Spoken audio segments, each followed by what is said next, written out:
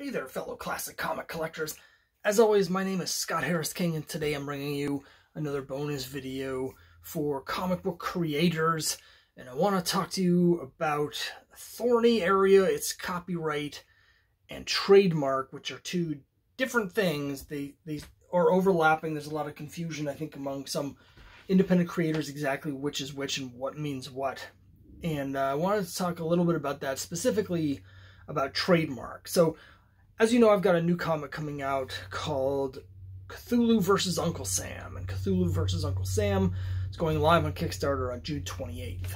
And I specifically designed this to use public domain characters. I talked in a previous video about the origins of the comic, where it started because I wanted to have a property that I could sell posters and other merchandise for at conventions, and since my characters are not in my series, the Crime Busters, aren't known yet, I wanted to have characters that were known but that I could use. I didn't want to be selling like illicit off-brand Wolverine or Deadpool or Batman merchandise. I wanted to be completely legal, something that I could control creatively as well. So I came up with the idea of this story, Cthulhu fighting Uncle Sam, both characters that are in the public domain. Now, there's a difference, though, between characters that are in the public domain, which is a copyright issue, and then characters that have been trademarked, because basically, if something is in the public domain, that's a copyright thing. Now, right now, the copyright rules, it's 95 years is the basic. So anything right now that was published from after 1925 is in the public domain because it's been 95 years since publication. There's wrinkles to that. There are things that can be in the public domain that were published more recently because the copyright code has changed a number of times, changed in the 70s, but it also changed in the 60s. And so what you'll find is there are a lot of comic book properties that are in the public domain, not just comics, but let's talk specifically about comics, that are in the public domain because they weren't copyrighted according to the rules at the time. Now, under the rules now, when I do my comic, The Crime Busters, it's sort of automatically copyrighted. It helps if I register the copyright, which is a process where I spend like $55 for the issue, and I submit the story to the government for the copyright, and then I get a certificate saying it's been copyrighted. That gives me certain legal protections. But as soon as you create something, then you have the copyright on it. When you publish something, you get the copyright on it. In general, it's 95 years now. But back in the day, you had to register that. It was more important that you registered there. You had a certain amount of time where you needed to register it. If you didn't, and when you published something, you had to print in it. That's what that little indicia is for, down at the bottom, like of page 1 or on the inside front cover with all those little legal details. That is in there because they had to publish that to have the copyright. They had to publicly be stating, we are copywriting this. So they'd submit it for copyright. They'd publish the copyright notice inside the comic, and that would give them the copyright. But there were some publishers that didn't do that. And particularly before 1964, you had to have that notice in there, and there are publishers that didn't include the notice. That's why there are certain characters that are technically in the public domain, like Archie, for instance. All the Archie characters, they're in the public domain because back in the 40s, MLJ, the publisher at the time, didn't include the copyright notice, and so those fell into the public domain. Similarly, with the Crime Busters, I used the character of Crime Buster, Chuck Chandler, who is from Lev Gleason, and they went out of business in 1956. But before 1964, you had to renew the copyrights on something that you previously copyrighted. And so because the copyright wasn't renewed in time, those fell into the public domain as well. So there's two different ways that things have gone into public domain sooner than the 95 years. I think that law changed in either 74 or 75. But for material that when you back in the 60s and 50s and 40s, there's different loopholes that companies might have accidentally forgotten and had properties fall through that allow them to be in the public domain. Now, for me, with my comic Cthulhu vs. Uncle Sam, I don't have to worry about either of those things in terms of copyright. when it comes to Uncle Sam, because the character Uncle Sam has been around for over 200 years, since the beginning of the 19th century. It's been used multiple times. It's been redefined, reused by lots of people, and that is clearly a public domain character. Cthulhu is a little more of an interesting proposition, because a lot of those stories, by the original stories by Lovecraft, they were published more recently than the 95 years, but most of them did not have the copyright notice associated with them that was required to be published at the time. And so they have fallen in the public domain. A little bit of a gray area with those also is that he was allowing other writers to work within his mythos even at the time he was publishing them, which creates sort of a Creative Commons sort of thing, where there's characters that are released into the public domain by the creator to allow other people to use them. And there's different licenses. The Creative Commons, there's a number of different licenses and how that sort of give you partial protection. One of the most famous recent examples is there's a character called Jenny Everywhere that was specifically created for comic book creators, but also, you know, in any media to use this character. And the idea with Jenny Everywhere is that she's a character who there's a version of her or in every reality, or she exists simultaneously in every possible universe.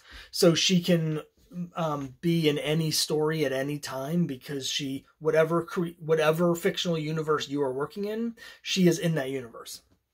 And so a lot of people have used Jenny Everywhere and had a lot of different versions of her that involve time travel and all sorts of different things. That's Creative Commons, and Cthulhu sort of falls into that area. But again, it doesn't really matter because some of the copyrights weren't followed at the time. One thing to know about this is that with characters like Archie specifically, let's go back to Archie as an example, only certain things are in the public domain, because there's only those stories in the 40s that fell into the public domain. That means that if there's new things that have been added to the character since, those are not in the public domain. So, as an example, one of the big things, if you're a Jughead fan, is you know that Big Ethel likes to chase him around, and he doesn't want to get involved with Big Ethel. Well, Big Ethel didn't appear until Jughead number 84 in the late 50s. So you can't use Big Ethel in any of the stories or those story elements because she wasn't around at the time. And or here's another example, because that's a specific character. Jughead has a specific pin on his beanie. You know, he's got that iconic beanie, and there's little circles and designs and squares. They're kind of abstract now, but they actually represent pins that are on his hat, right? Well, there was a pin that started appearing on his hat around 1980 that gives him special powers, and you can't use that pin.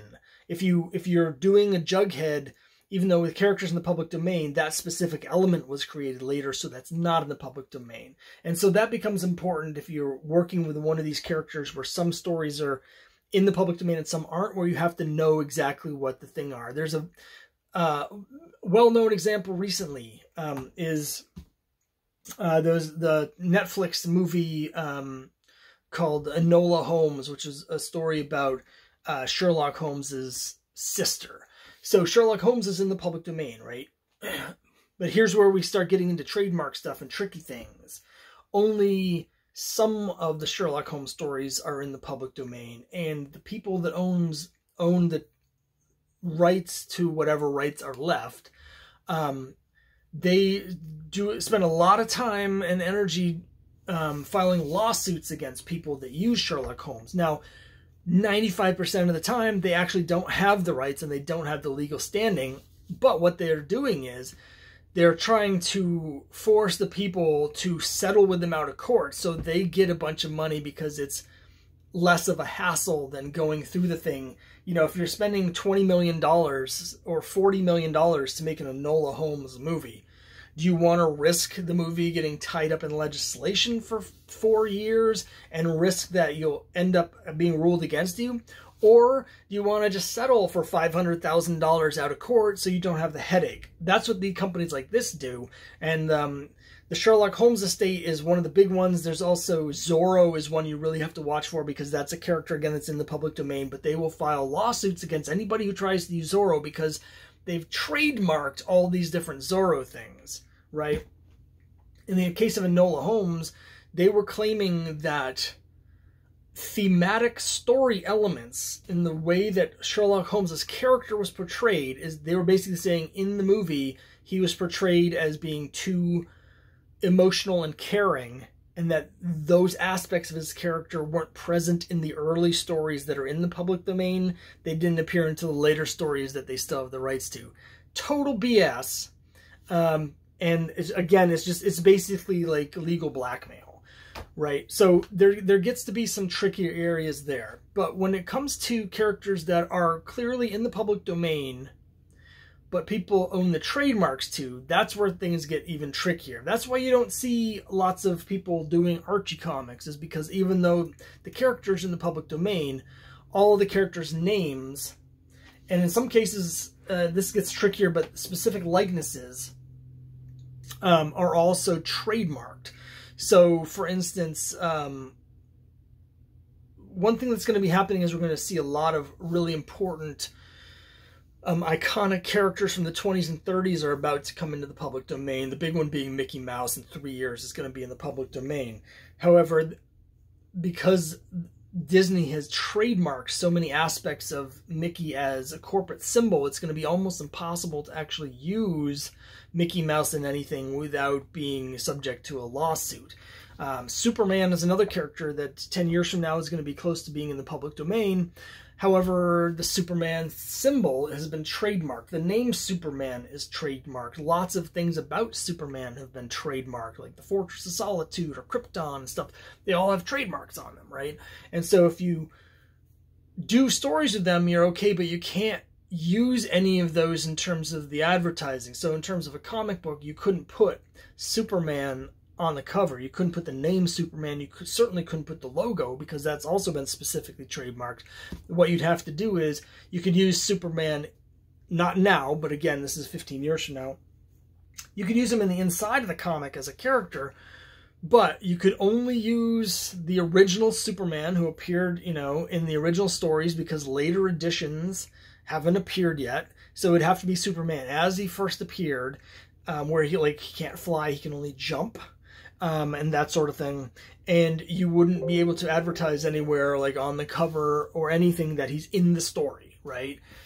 So it makes it really difficult to use some of these characters. Now, when I'm working on Cthulhu versus Uncle Sam, I'm free and clear on using Uncle Sam and the visuals of Uncle Sam. Totally free and clear, in the public domain. Cthulhu, as I talked about, trickier, but clearly in the public domain, there's been hundreds of people that are putting out Cthulhu products and stuff, and that's no problem.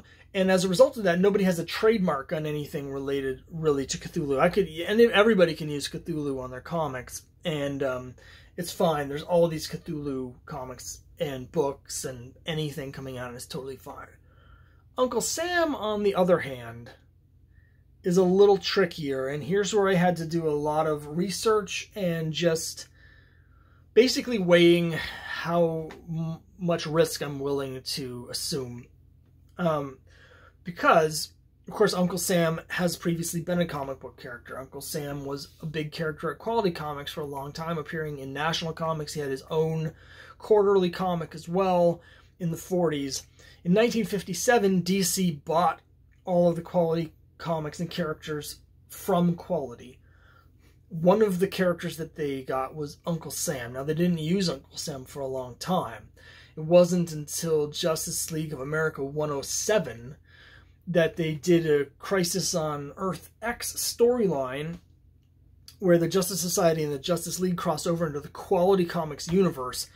That had Uncle Sam and all of the other Quality superheroes who at that point had not appeared in 20 years, most of them in 20 years or more. And they did this thing where it turns out the Quality universe is a world where the heroes had lost World War II, and so it was an interesting thing. And then they ended up doing the Freedom Fighters comics in the 70s, and Uncle Sam is the leader of the Freedom Fighters. And so DC has been using Uncle Sam, and as recently as 10 years ago or 15 years ago, when they were doing the Infinite Crisis, yeah, I think that was right. The Infinite Crisis storyline, that kicked off with those characters getting killed, and then they did an Uncle Sam miniseries, right? And so they have Uncle Sam logo, and this leads to the theoretic possibility that they might have trademarked Uncle Sam. And if that's the case, then if I put Uncle Sam, the name, Uncle Sam on my logo, it's theoretically possible, if they have trademarked it, that they could come after me when I launch my Kickstarter. So this is something that I had to think about. Luckily, there are some tools available to us. So I'm going to flip the camera around and show you a couple tools you can use when you're trying to figure out this. Not that. That's a Dungeon Master's Guide. I wouldn't suggest using that for trademark thing. First of all, for copyright, to see if something is in the public domain, the great resource you want to go to is this website called Public Domain Superheroes. They have thousands of characters that have been cataloged from comic books and from other sources that are in the public domain. Now, it also has some really great information, because there are some characters that you might think are in the public domain, and it turns out there's trickier legal situations than you thought. One thing you want to watch out for is, just because other people have used the character in their comic, assuming that the character's in the public domain, doesn't necessarily mean that they are. So for instance, if you go on here to the Green Llama page, you'll discover some notes from the researchers here, where basically it was discovered that the Green Llama is not in the public domain. However, the person who owns the rights to Green Llama publicly said that they're fine with people using the character. So that's something where you're kind of a little bit at risk if you use it, because if they change their mind for some reason, or if someone else gets those rights and has a different viewpoint, suddenly you might be in trouble legally.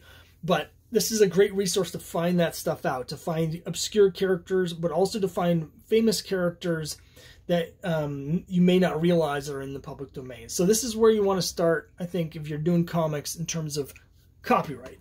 For trademark, though, let's go here. It's the United States Patent and Trademark Office website, and they have this thing here. I don't know if you can see it. I'm going to point to it here. It's called Trademark Electronic Search System, or TESS. Right? Let me get this a little bit closer. Okay, so here's TESS, and as you can see, I've done a search for Crimebuster. Hooray! And as you can see, there's only a couple things that are live. So there's 8 trademarks that have been registered. Only 2 of them are live, right? Now, I've looked at these before, and some of these were for the character Crimebuster. However, that's lapsed. I choose not to call the character Crimebuster on the cover anyway. I refer to him, if I'm going to refer to him, I usually refer to him as Chuck Chandler or CB. But other than some variant covers, I usually steer away from calling him Crimebuster. But I did make sure to register the trademark for my series, The Crimebusters, here with my logo. And you can see I filed this on May 15, published for opposition on September 10th, registered on November 26th. So, key thing here is published for opposition. So what happens is, when you go to register a trademark, they put out this like magazine where it lists a published thing showing all the trademarks that people are registered for. Then people have a couple months to dispute those. So if you're going through that and you see, hey, someone else is trying to register Crimebusters and I've already registered Crimebusters, then I can dispute it. Or even if I don't have the trademark, but I'm currently using that name, or have been for a while, and I just didn't register it, I can dispute it, and I can say to the government, look, I've been publishing a Crimebusters comic for the last 10 years, and so that is currently in use, and it's going to confuse things. And the government can decide whether or not to allow it to be trademarked. They can refuse to trademark it if you dispute something. So in this case, it wasn't disputed, and I got the trademark. Now, I registered the trademark for Crimebusters not because I wanted to keep other people from using it, but because I wanted to make sure that I was still able to use it. Specifically because, and this gets back to the Uncle Sam stuff, there is a group of characters in the DC universe called the Crimebusters. Now, DC's never really published much of anything with them, but they're background characters in a flashback sequence in the Watchmen. And now that DC is doing more stuff with the Watchmen universe, I wanted to cover myself to make sure that if DC decides to put out a Crime Busters comic in the future, I can be like, hey, I've got the trademark registered for this, so I'm not violating anything by putting out my comic, right? So what you can do is you can search with different parameters. Here's a search I did for Wolverine, and there's 280 Wolverine trademarks. Most of them are dead trademarks. Most of the live ones are for clothing and for like tools and all sorts of different things. But we can see here the trademark for the character Wolverine. It says here, owner, registrant was Cadence Industries Corporation, Marvel Comics Group. That's when it was last listed owner, Marvel Characters Incorporated, Burbank, California. And you can see here, filing date May 14, 1985, which is kind of late in the game for this. But if you look up at the goods and services, it says publications, comic books and magazines, stories and illustrated forms. First use, June 4, 1974. So they're basically saying, hey, we're registering the trademark on Wolverine. We've been using this character for 11 years, and now we want to formally get the trademark on it. And it's still live. Every so often, I can't remember if it's 5 years or 10 years, but you have to renew the trademark so it doesn't lapse. Or it can also lapse if someone else starts using it and you don't protect your trademark by challenging them, right? So here's where we get to Uncle Sam. If you look up Uncle Sam, you can see here's a list of all of the live trademarks with Uncle Sam. You can see there's not very many of them, and none of these are from DC Comics. There's the fireworks, clothing, different things, but none of them are from DC. It's interesting, there are certain characters and titles from DC that you would expect to be under trademark that are not listed here. Now, I should say that the trademark office has a disclaimer saying that just because something isn't in their database doesn't necessarily mean it's not trademarked. And again, if people are using it, they can still dispute you even if they haven't trademarked. So one thing is, you know, I love romance comics and I've wanted to do my own romance comics for a while. After doing a search on the database, I realized that the original romance comic, Young Romance, does not seem to currently be under trademark, which is particularly odd because DC just put out an issue of Young Romance a couple years ago with Superman and Wonder Woman kissing on the cover, and it has the Young Romance logo along with the little R symbol saying it's a registered trademark. However, the government does not actually list it as a registered trademark. Is it worth getting in a huge legal battle with the current owners of DC Comics in order to put out my own issue of Young Romance? No. But is it worth putting out an issue of Uncle Sam with the small risk that they might give me some hassle? Yeah. So, again, I don't see any listing of Uncle Sam as being registered as a trademark. Uncle Sam's much more difficult to register as a trademark because it's been in the public domain so long, and the name and the image are so ubiquitous that even though DC could make a case that in terms of comic books, Uncle Sam is specifically associated with DC because they have used it, and they have used the name as a logo within the last decade. It gives them a pretty good case. It's also just really tough to legislate something like Uncle Sam. So for me, I've decided to go ahead and put it out. If I was putting out, like, let's say that I worked at Marvel and I was going to put out a comic where I'm going to be distributing it to 3,000 comic book stores and printing 100,000 copies, would I then risk it? Probably not, because that's a whole different battle. But for a boutique, independently made, you know, self-published comic that's going to be on Kickstarter and that I'm hoping optimistically to sell 200 to 300 copies of, is that worth it? Yeah, because it's such small fry that I don't think it's worth the risk for them to get into it, right? Because if they take that case up and they lose, then all of a sudden everybody that wants to do it, including people like Marvel, can just have at it.